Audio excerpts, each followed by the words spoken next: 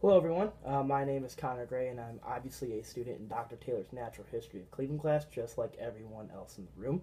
The location and green space I chose is one we all should be familiar with, and that is Public Square, which is right in downtown Cleveland, Ohio. The title of my project is going to be very simple, and I'm going to title it The Public Square Upgrade. I picked this green space mainly because, in my view, there could definitely be some changes, and I either visit or walk by it at least once a week, just like many of you may do as well. The renovations can not only impact just us, but many other residents and visitors to the downtown area, and it could attract more people casually to visit the area and Cleveland in general. Over time, the 10-acre park and square has provided a leisure for visitors, residents, and workers where they can casually enjoy their lunch breaks very often. Throughout the history of this green space, it has been used for a variety of different activities and events, and it dates way back to before we all came along. As some of you may already know, Cleveland is named after Moses Cleveland, who was a lawyer, politician, soldier, and land surveyor. In 1796, Public Square was originally a plot of land overseen by Moses Cleveland and remains today as an integral part of the city's center. Originally owned by Connecticut Land Company, which is a company Moses Cleveland worked for to design the city, Public Square is now owned by the city of Cleveland.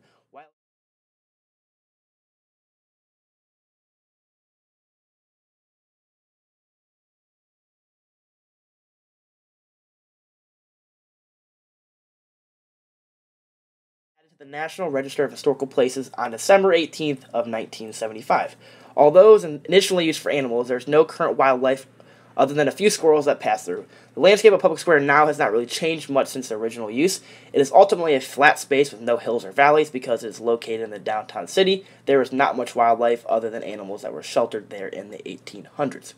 Throughout the years, Public Square has drastically changed for the better or for the worse in some eyes, and now it is used for a variety of different events and activities.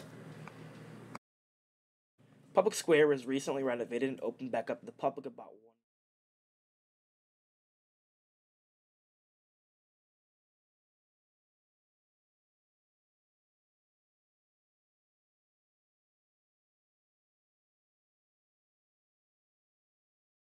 Public Square in half down the middle. Currently, there is a green space on one half with man-made hills for leisure and other activities where people can participate in. There is currently a splash fountain for the summer months to occupy the other half of the area and is made into an ice rink in the winter months. This is actually a very controversial topic of this Superior Avenue being open to the buses because many argue the safety of visitors would be in harm if it stayed open to the buses. The site location is vital to the area as it brings in many different visitors and tourists. The convenient location makes it easily accessible to people who would want to shop at Tower City, take the transit to other Cleveland locations, go to an Indians or Cavs game, and is surrounded by various different businesses where those workers can use the leisure space during their lunch breaks or other breaks. Also located here is a little coffee shop. Here people can purchase coffee, other drinks, and food to enjoy while visiting the area. This place also has cornhole boards and a ping pong table where you can play both of these games and enjoy your time while visiting. The site visit was very simple for me. While I was at Public Square examining the green space, I did do counts. In conclusion to that, I was able to notice a variety of different uses for the green space. Some of the people were just sitting around in the lounge area, just to relax and take in the views and people watch, while one group was playing a game on the green space leisure, and there were tons of different people that were able to walk around the splash pool and were sitting along the edges of the splash pool because it was a nice 80-degree day out. I didn't notice most people that were visiting in the area were just walking through, or they stopped very briefly just to look at something or talk to someone they knew. Obviously, because of the surrounding area of the downtown, the space can be used for a variety of different activities and events, but many improvements to the area could increase safety and leisure area for residential people. So, in summary, I do want to point out a few of the key factors that I didn't mention throughout this video. One, Public Square was originally used to shelter animals, and this shows the utilization of the green space and has rapidly increased in the past 200 years.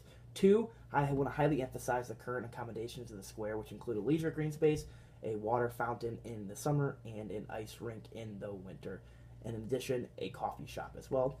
Three, many people use the square for a variety of different reasons, and I'm sure all of you could use it for some type of activity or leisure in any situation. So just want to point out a few changes that I would personally make to accommodate for a better use for the number one, I would get rid of Superior Avenue and cut out the bus lanes in the middle. I think that does drastically increase safety. If that's not in there, would be more appealing to families and children in the area. Also, I think adding another restaurant could spike, or a diner could spike attraction to the area. I think that if you have a kind of maybe not so fancy, but a place where families and couples could definitely enjoy, that would bring in more attraction to the area.